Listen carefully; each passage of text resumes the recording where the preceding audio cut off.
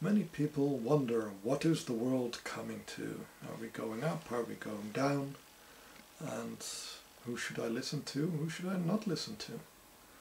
It's getting more and more confusing for many people, because there are, of course, always the Judgment Day, Apocalypse, Doomsday stories, sometimes in a negative sense, sometimes in a positive sense, from aliens coming to take us away, to everything being magically changed by God, the world being recreated, the pure people being taken away from the earth, and only the wicked being allowed to stew in their own problems.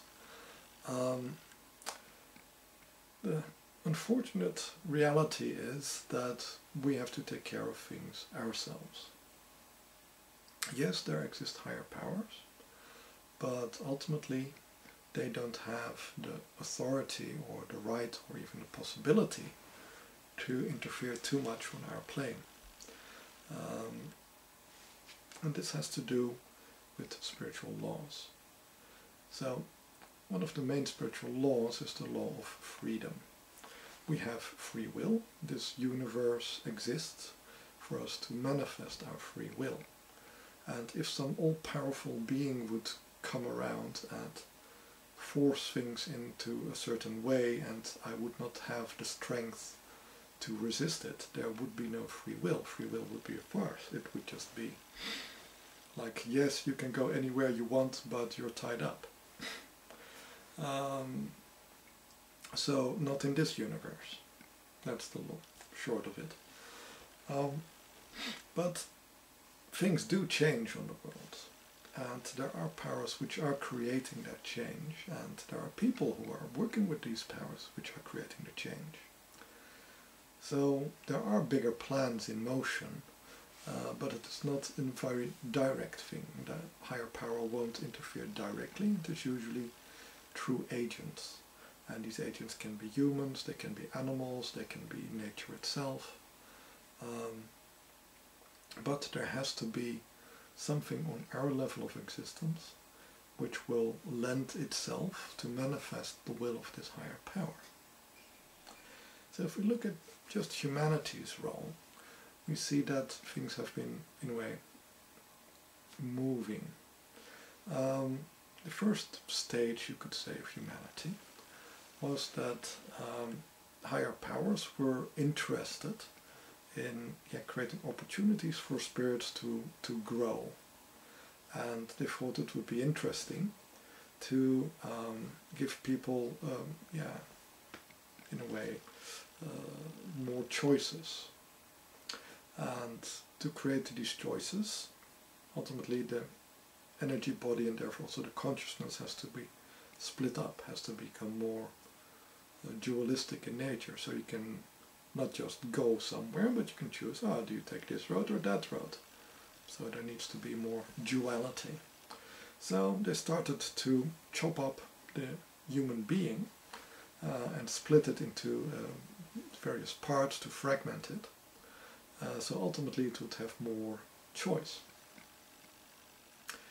And therefore also more variation in how the life path would manifest.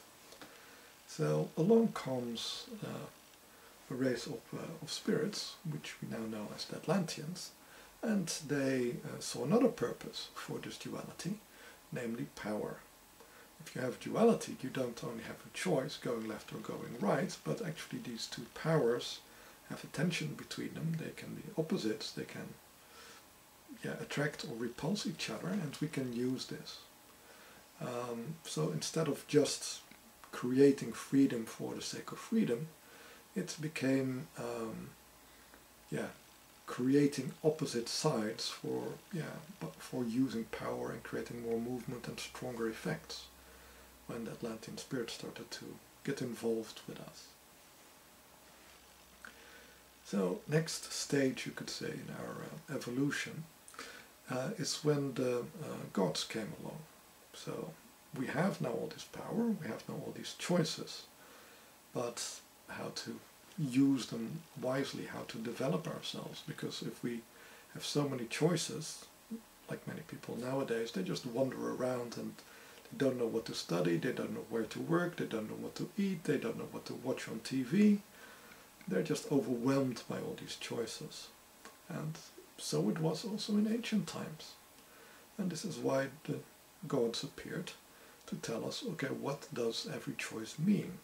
And if you want to follow a path on developing yourself in the ways of love or war or statesmanship or healing, okay, we can guide you on that path. We can allow you to consequently make choices which will structurally lead your life in a certain direction.